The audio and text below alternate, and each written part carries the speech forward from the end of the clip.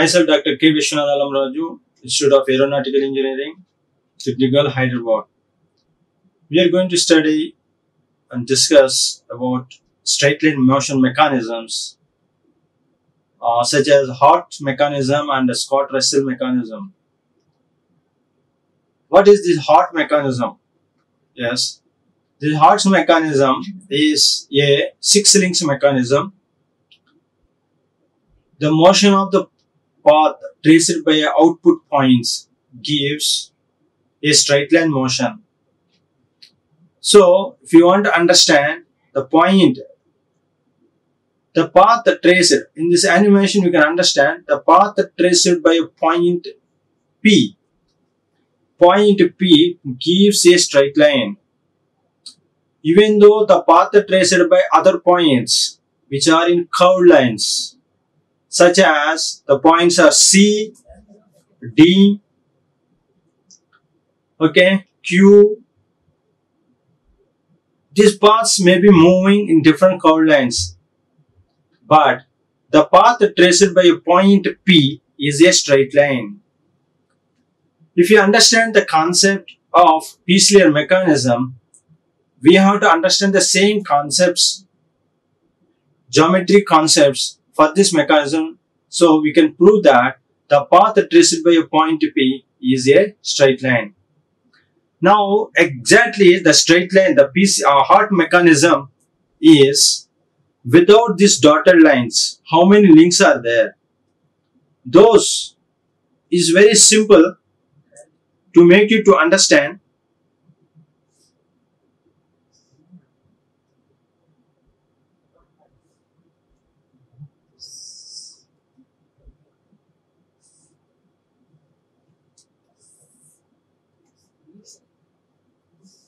This is a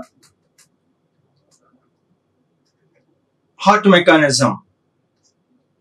E, O, A, Q, C, D, and B. This is the Hart mechanism. But in order to explain mathematically, we are assuming that this is a point P. The path traced point P is a straight line. You have to prove. For that, we have to draw all these. We have drawn all these dotted lines, which are similar triangles, for proving that using for similar triangle principles. So we have drawn all these dotted lines in order to prove that the path traced by point P is a straight line. Now, in this mechanism, it indicates that how to design the mechanism. The description of the mechanism is the length AB equal to CD, and AD, there is another point. Where is that AD? This is the AD. That AD equal to this AD. Length of the link AD should be equal to length of the link CB. Next, one more condition. This O and E, this OE should be equal to OQ. Then these conditions are satisfied if you attach the links in a given manner. Then definitely the path traced by any point on the link BC gives a straight line. Now, this OE, where is that OE? This OE is a fixed link, and OQ is the movable link. Again, OE remains fixed and OQ is movable. When OQ is under motion, this OQ pushes the link AD, gives motion to AD. That AD gives motion to CD. The CD gives motion, CD gives motion to BC. So, when OQ is connected to link AD and AD is connected to CD and CD is connected to CB. Now, The links are arranged in such a way that ABCD, what is the ABCD? A, B and CD. ABCD is a trapezium. ABCD, the links are arranged in such a way that the ABCD is a trapezium. When it is a trapezium, then immediately AC in this AC is parallel to this AC line is parallel to which one? BD line. This is the BD. Now pins E. Where is the pins E? There are the pins E and Q on the links. Pins E and Q on the links. Where is the pin is E? Where is the pin E on the link AB? Where is the Q? That Q is on the link AD. And the point P is on the link BC. So this EPQ is a straight line. It is a straight line motion. Now let us take it, the triangles. Now EP point pins E, Q and P. This E is on link AB, Q is on link AD and P is on link BC. Okay. Now located in such a way that we have located in such a way that it remains a straight line. How it is? The ratios that AE by AB equal to now AQ by AD. Next another point, P is the point P. Then point P comes what? BP comes. That is CP by BP. That is the ratio. The ratios remains the same. When we call it the ratios are remains the same, we have to create the triangles, similar triangles related to this point QP. EQP we have to create. Now triangles. That is the meaning. Then the ratios AE by small by AE by AB equal to AQ by QD, AQ by AD equal to AE by AB, AQ by AD. Next point P, CP by CB. Now it can be shown that when VQ rotates about, then OQ rotates about O and P moves in a line perpendicular to the extension the UO produce, perpendicular to UO. Okay. This is the description of Hart mechanism. Okay. Hart mechanism, very important in this Hart mechanism, the points AQP. The ratio of, when we are taking the pins at AQP, we are taking a pins at AQP. Please understand.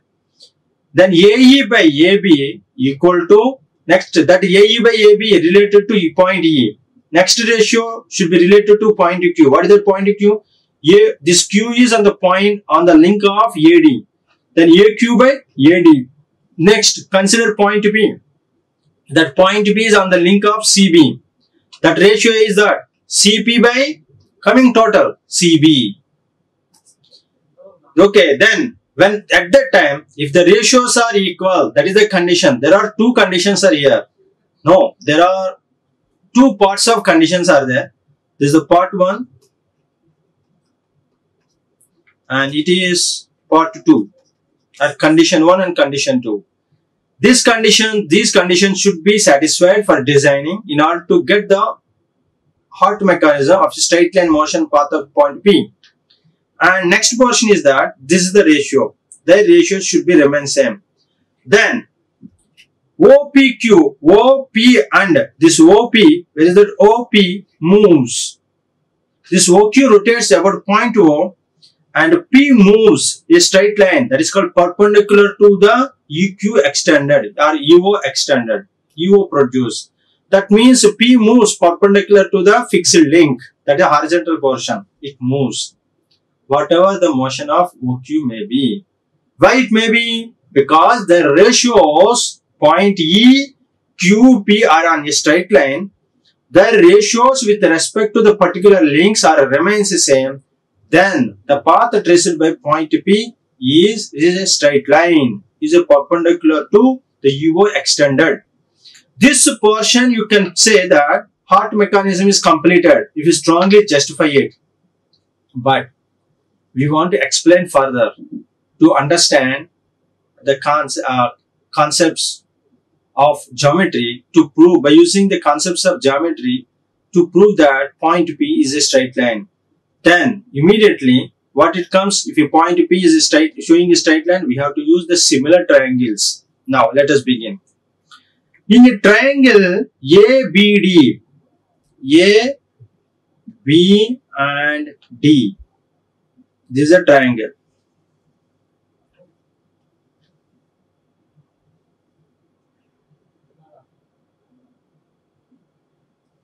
There is one triangle. Another triangle is there connected to AB, that is ABC. Another triangle is ABC triangle is there.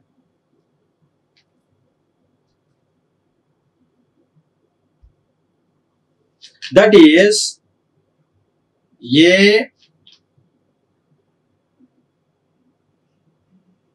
B, C. Okay. Now we are using these two triangles. The ratio, then if we consider the triangle ABD, AE by AB, that is given, that equal to, what is the next one? AE by AB this side. Then that same triangle, then what happened? AQ by AD.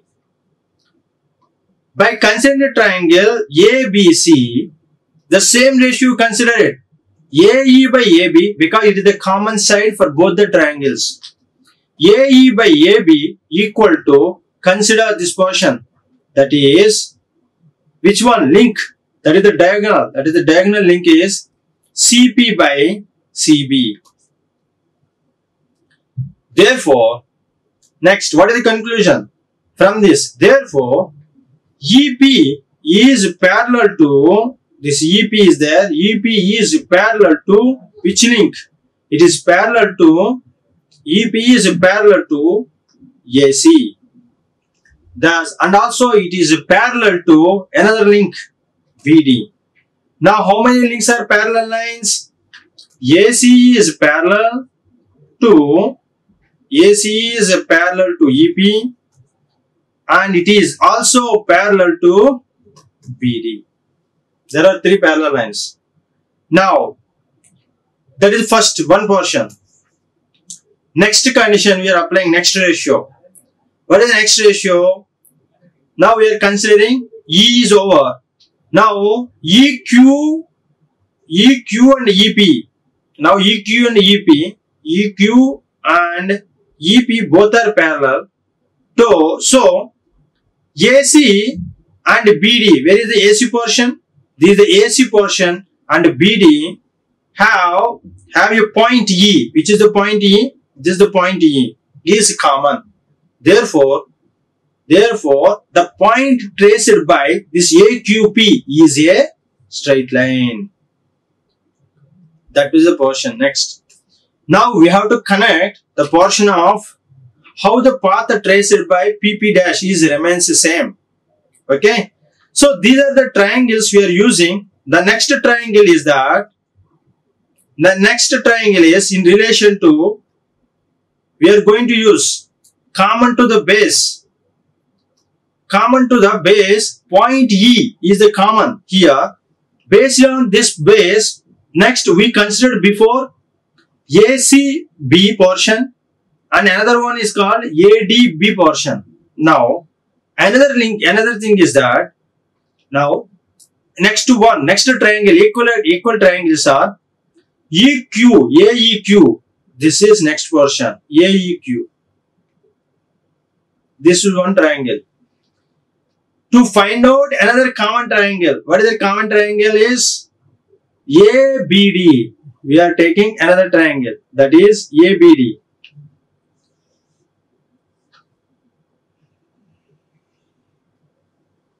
ABD and AEQ.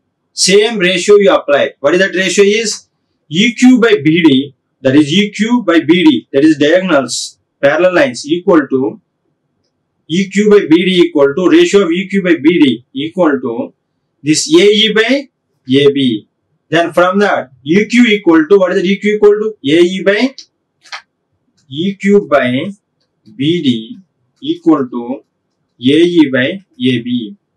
From that EQ equal to BD times AE by AB. Okay. Next we are going to another portion. There are another triangles are there. What are the triangles are? Similar triangles. BEP. Now this is the BEP. Okay. BEP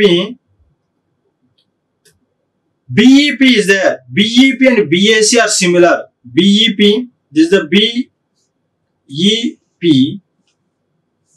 and BAC. We are portioning. We are applying this portion. Now same ratios. From that what we will get? EP equal to AC times BE by AB. Now finally what will happen here? EQ by EP dash equal to EQ dash by EP. The next portion. This is a portion. In triangle ABD, if you consider the triangle ABD, AE by AB equal to AQ by AD. Next portion is that finally what we got it as EP by AC equal to EP by AC. EP equal to AC times BE by AB and EQ equal to BD times AE by AB. Now the ratio is that finally we know that ratio EQ by EP dash equal to EQ dash by EP.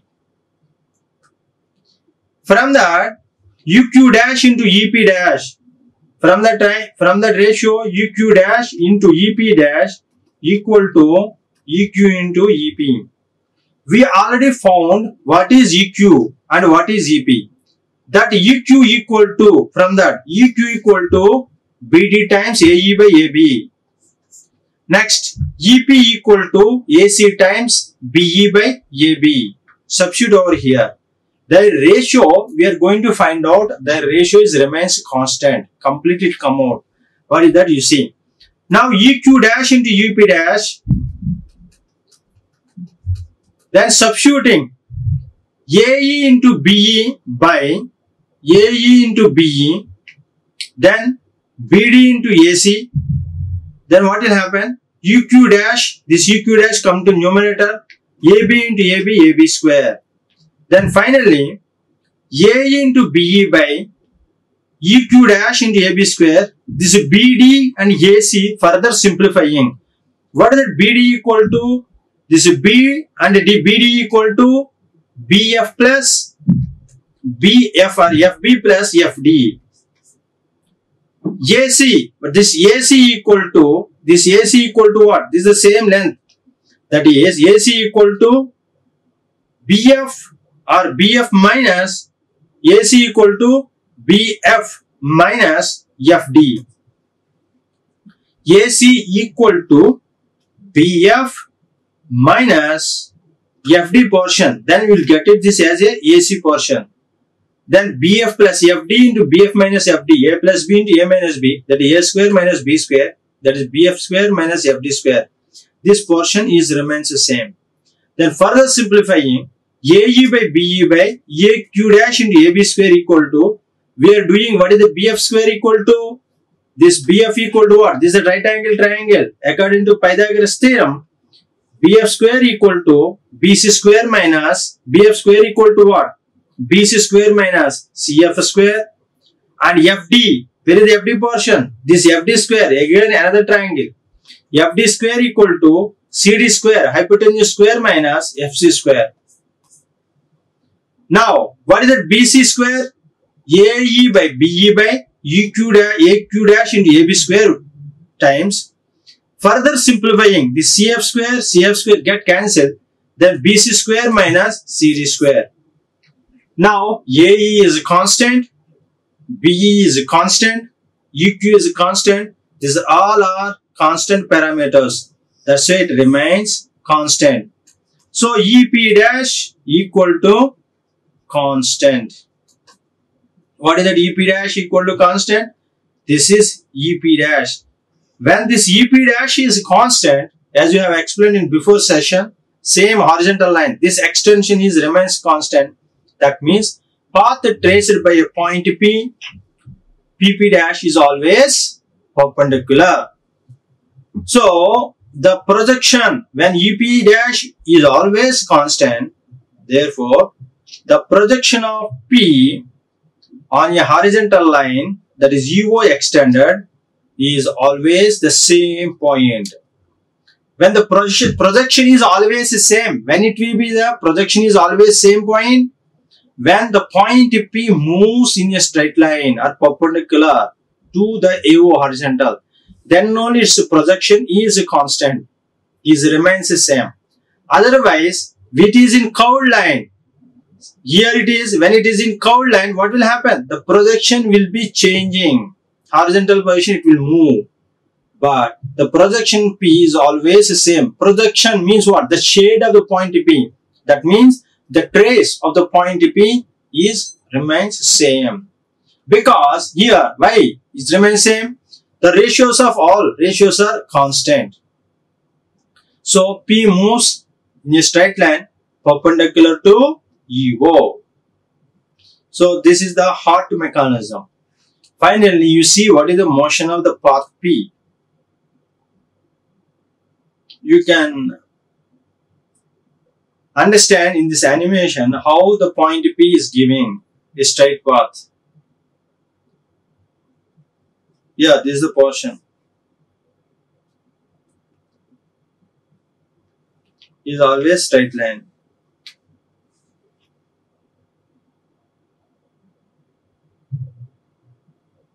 Even though remaining points are moving different curves, which one is fixed here? Here, this is E and it is Q, UO. UO is fixed. What is moving? This is Q is moving. This is the Q portion. This is the Q. And it is point P.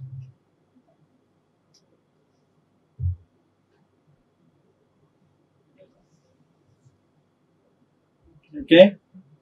Thus we can understand the path traced by a point P is the projection of the point P remains same. Why? Because the EO is constant. Extension of EO or EQ dash is a constant. That's what we have proved in this mechanism. Now, next mechanism is Scott-Russel mechanism. What is the Scott-Russel mechanism? It is also one of the straight line mechanism, but how many links are there in this mechanism? Scott-Russel mechanism having 3 movable links. One of the link is a slider S. What are the 3 movable links are? Please don't understand here. Don't make it complex here. Very simple mechanism here it is. O slider. That's it over. This is OQ and it is the point P. It is a slider. Fixed link 1, 2. Okay. This is link 2. And it remains. It moves along with that. There is no relative motion. It moves. Yes. There are 3 movable links are there. But it is a link 1, link 2, link 3 and link 4. It is a 4-link mechanism. But it consists of, but there are 3 movable links plus 1 fixed link. There are total 4 links. So Scott-Russel is the person discovered or designed this mechanism. Now what are the links are? OQ, PS. OQ is one of the link. PS is another link and S is the slider. And the slider moves along the line OS. And what is the crank? Crank is the OQ. the links are connected in such a way that, now again, the links are connected in such a way that this QO equal to QP, that equal to QS. QP equal to QS. That means QP and QS, this point Q is the center of or bisecting or center point of the line, the link PS. Now you see how, let us see how the motion. The slider is sliding. Okay. The path traced by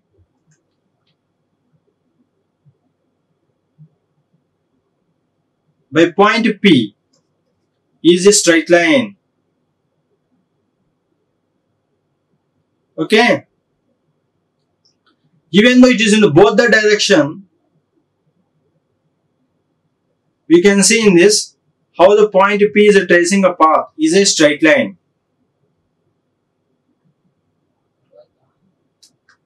Now, how to make it explanation? Again, you have to use concepts of geometry.